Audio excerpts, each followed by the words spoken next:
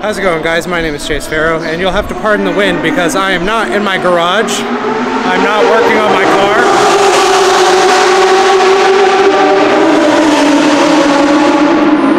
I am at Circuit of the Americas.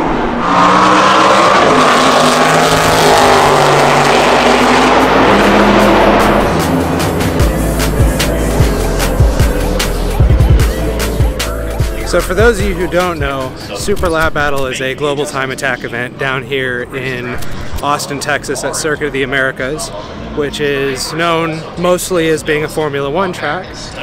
But the kind of cars that you see here for global time attack are going to be, well, the kind of cars that'll make GT3 cars, GT2 cars blush. We're talking about guys like Ferris Kortumi with his carbon Kevlar C6, Mike Dussault with Dussault Designs with his 1300 horsepower twin turboed 67 Camaro with wild aero on it. Everything from Pikes Peak hill climb cars to, well, you can see some of them over there in the paddock. I don't know if you can see them very well, but I will be making my way over there here shortly. If you know Circuit of the Americas, you know the climb into turn 1 is pretty world renowned.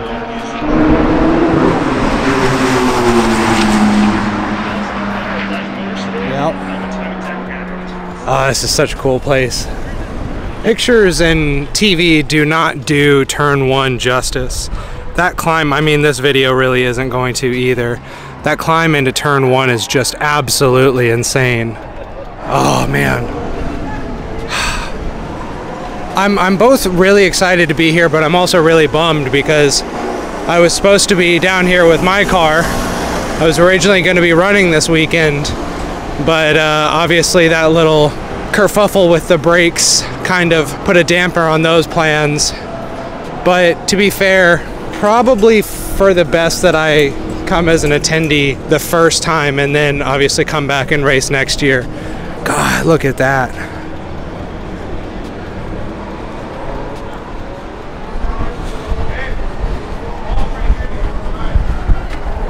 Got some C5s back there that would absolutely demolish me. That's okay. Love seeing the C5s out here.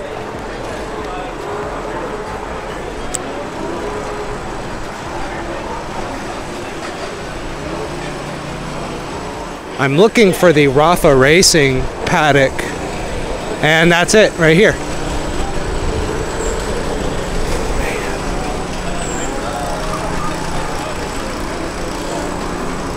Man, look at these. Look at this, a Venom F5.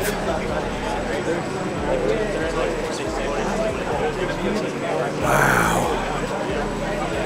Not what I was expecting to see. Look at that.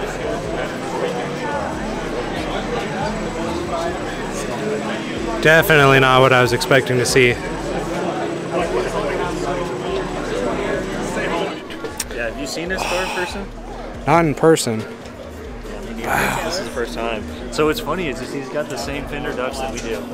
Oh, I'm not shocked. Man, oh, dude, I love. Yeah, That's amazing. See, that's a solution that I would employ on my car. I won't do the big block off plates. They just look ridiculous. Yeah. That's not invasive though. Yeah. I like that. Yeah, those bezels.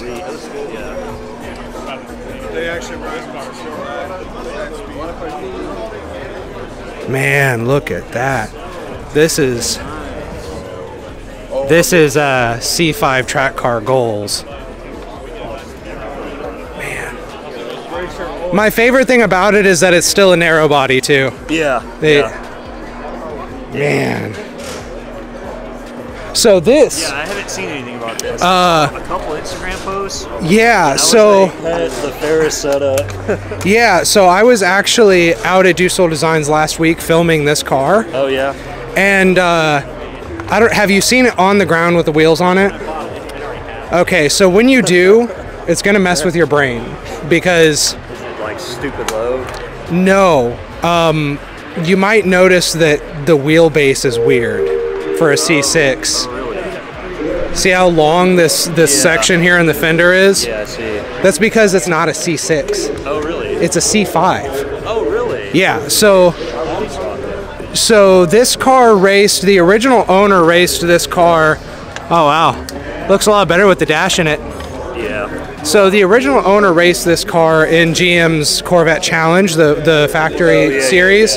And in 05, when they swapped over to the C6 chassis, he was like, well, screw that, I'm not buying a whole new car. Yeah. And so what he did was he stripped it down to its frame and its tub, and he put a C6 body on it, but they had to make the front fenders for it because the C5, I'm about to sound like an idiot if I'm wrong, but I'm pretty sure I'm not, it's almost 3 inches longer in wheelbase. Oh, isn't it? Yeah, that's why actually C5 or C6s look so wide in comparison. Yeah. Now, the Z06 Grand Sport ZR1, they are wider than a C5, but the C6 base looks wider just because it's a shorter wheelbase. Yeah. Hey, what's up, man? It's good to see it with the dash in it.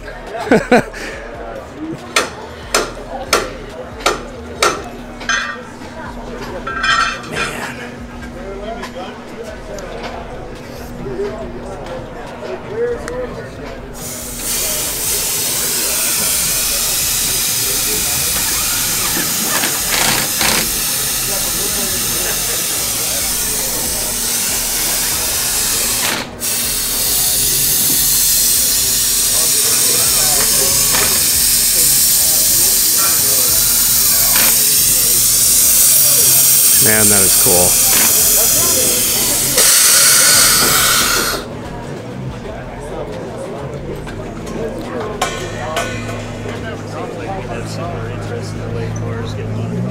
Man. It's hard for car guys not to be because it's still hard.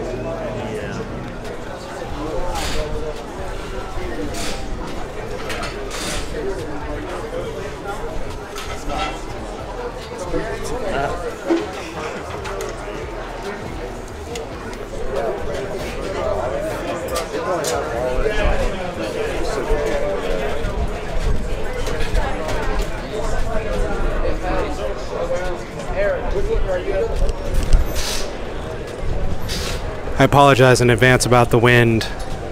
It is very windy here in the paddock. Man.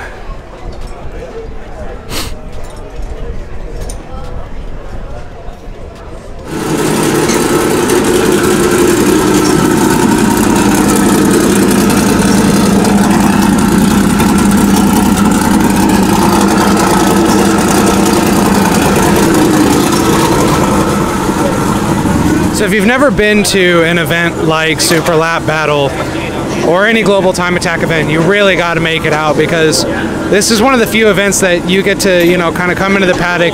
Definitely try to not get in the way, because, you know, these are serious race teams doing serious stuff. But this is one of the few types of events where you can really get up close and personal with the cars and, you know, watch the teams doing their thing. Looks like the C6 is leaving back there. I wonder where it's going.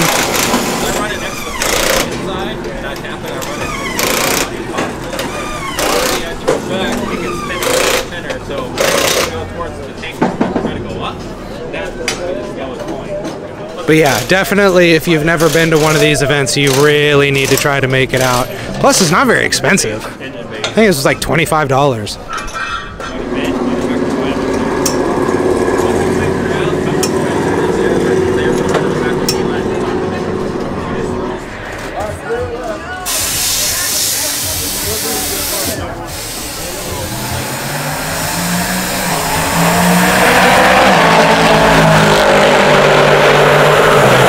LMP2 car.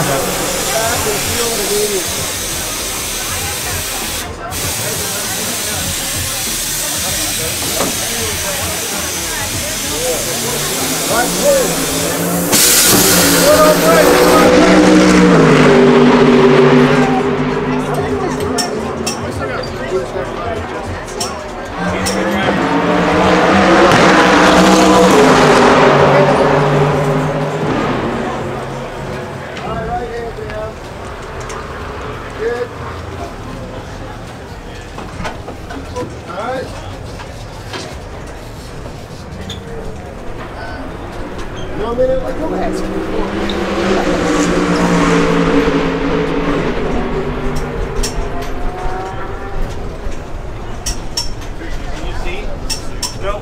I'll yell. Not right now. I'll yell stop. Okay. Once Will knows, they'll be good. Hey, it should be at least 2. Got it.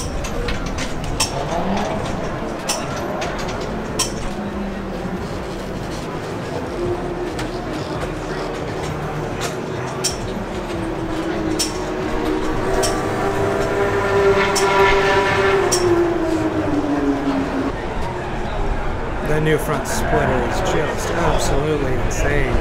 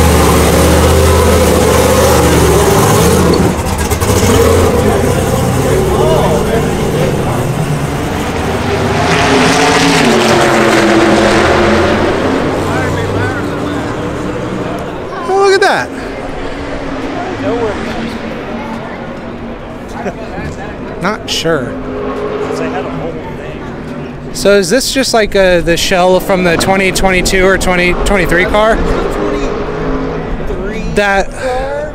It's hard to tell. I know they did the Stars and Stripes. Yeah. Because I came here in 22 for the race. I sat up at turn 3. So I never got to see Carlos Sainz because that was the year George Russell went into the sidecar. Yep. I was like, are you Was kidding me? that last year or was that 22? That was 22. Okay, that's what I thought. I didn't come last year. Oh, gotcha. Oh no, I think this is the 19. Or was it last year? I think this is the RB19 because of the. It's got the really like squared. So this would have been inlets. 23's car. Yeah. Right? Yeah. Yeah, okay.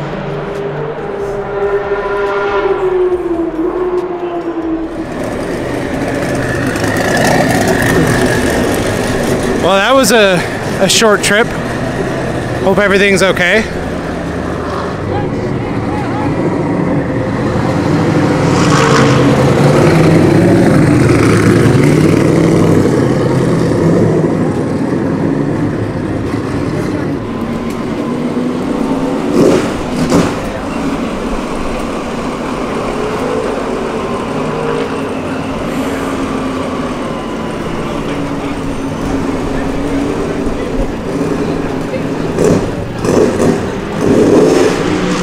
God, this thing sounds so cool.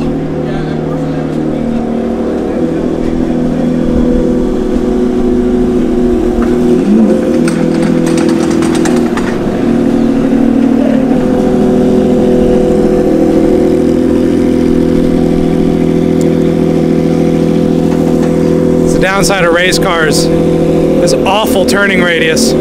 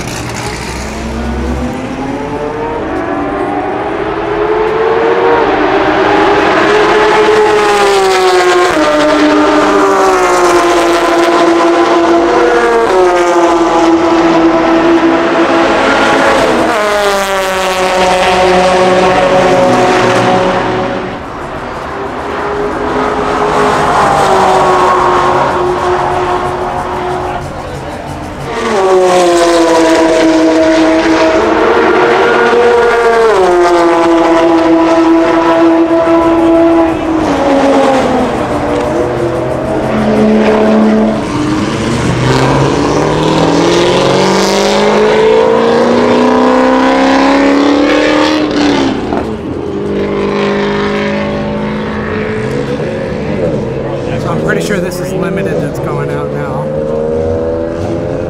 Because none of them are wide body. I'm curious to see how that After Dark speed C5 does.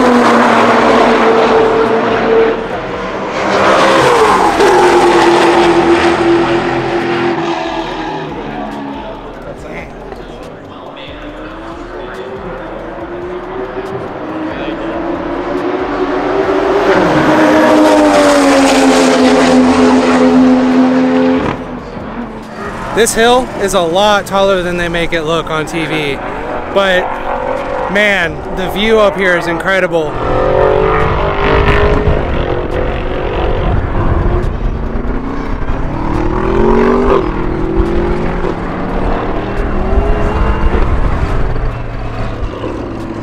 There goes the Dusel Corvette.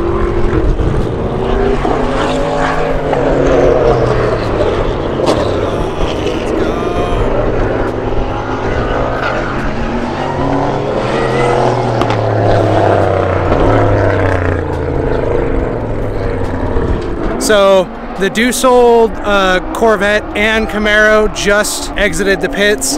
They should be coming around any minute. Here comes Rafa Racing with the GT3X.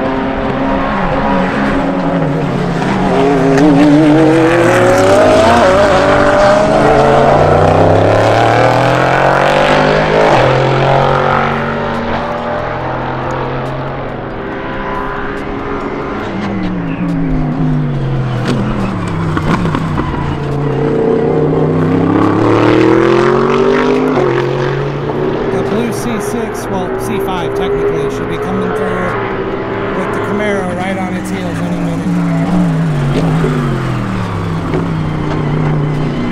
Actual GT3 cars. Here comes Mike.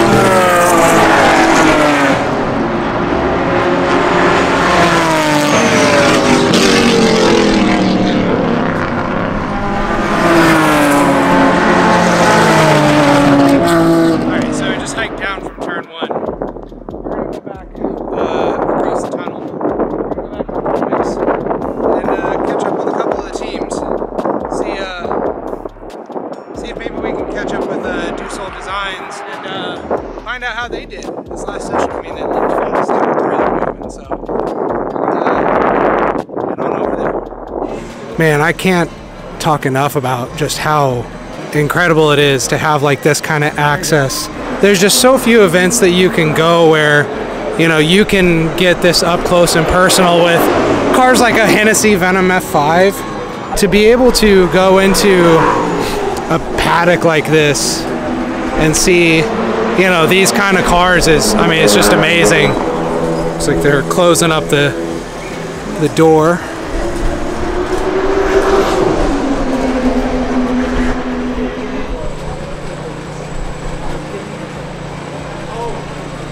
Man, I don't know too many people who can say that they've seen a Venom F5 in person.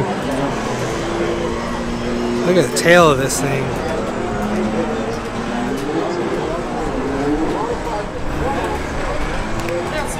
Interior.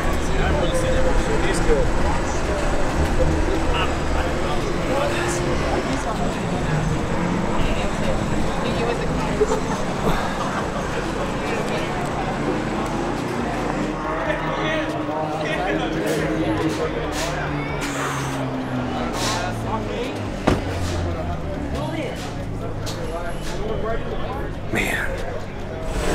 So this was a car I wanted to check out earlier, but there's an awful lot of people around it, so it's kind of tough to get close. So this is an LMP2 car. I assume it's probably running in the max effort class. One of the things that's kind of cool about these though is that they look really big on TV. Part of the reason for that is an optical illusion created by the windshield. We kind of judge the size of cars based on like the proportion of the windshield to the body, and so obviously compared to the rest of the body or the rest of the cockpit, the windshield is small, but I mean comparatively speaking relatively large, and yet the inside of this thing is just tiny. Just to make sure I'm not completely wrong, this is a this is LMP2, right? Okay.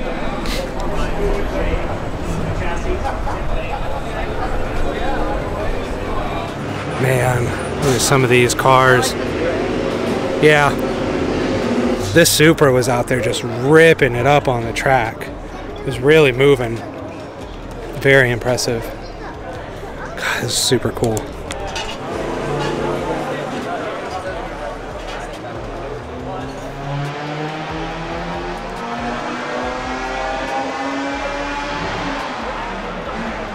Sounds like something is on the dyno over there. This one was out there really putting in some work too. I was really hoping to see this out on track. Of course, there's that Datsun over there. It's just absolutely killing it. Oh, sorry.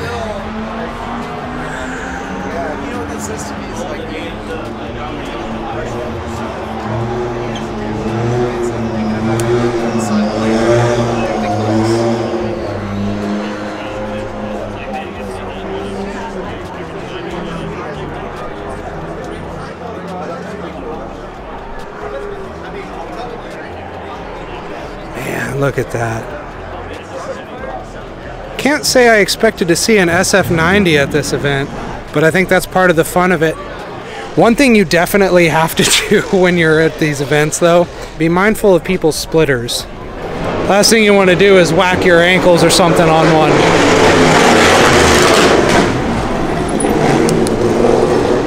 Oh. Also can't say I expected to see a K truck with you know, time attack arrow on it.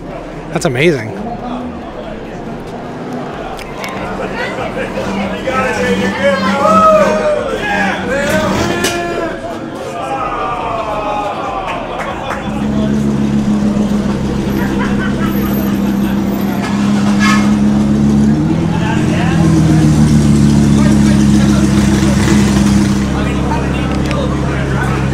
Oh, he said you kind of need fuel. How funny. It's the new religion. It runs over here. New innovation.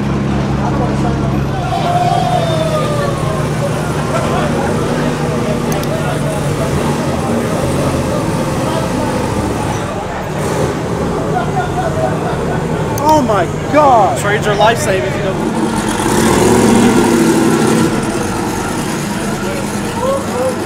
I haven't seen that today.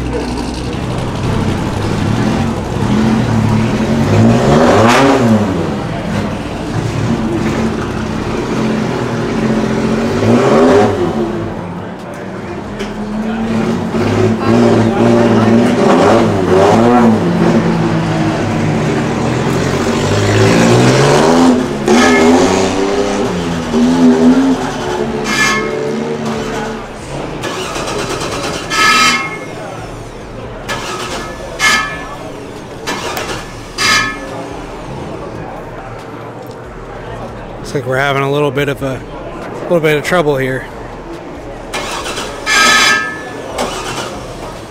So you're saying the starter's disengaging before it's having an opportunity to turn over. Oh, hold on. Man, as soon as I stopped recording, it fired.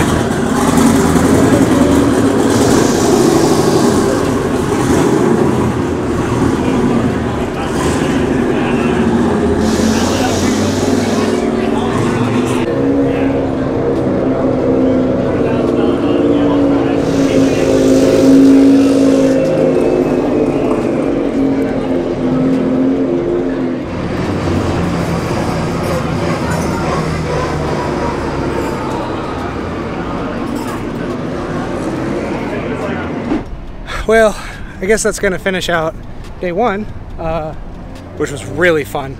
I can't wait to come back for tomorrow. I'm gonna probably try and spend more time on the opposite end of the track, over like by the back straight and all that good stuff. I actually brought my helmet with me, so I might see if I can score a ride along in like a drift car or, you know, something like that, because I think that would be fun. I got my GoPro. I can throw my GoPro on my helmet. But yeah, can't wait to get back here tomorrow morning and just check out more stuff. Things should really be heating up, you know, tomorrow. Already saw some really impressive times. I think the G-Speed C6 was the fastest that I saw outside of like the max effort cars. So max effort being like the LMP2, or LMP3 rather, Rafa's GT3X, McLaren, those. So, but yeah, G-Speed was killing it. The fastest time I think I saw from that car was like a 204.027, which, I mean, that's getting it around this track. So, I mean, that's knocking on the door of Ferris Cortumi's record from last year, which was like a 203.8, I want to say, maybe, something like that. But yeah, so in the meantime, I'm going to go back to the hotel, or go to the hotel, check in, go find some dinner, and yeah, we'll be back at it tomorrow. So we'll go ahead and skip on to that.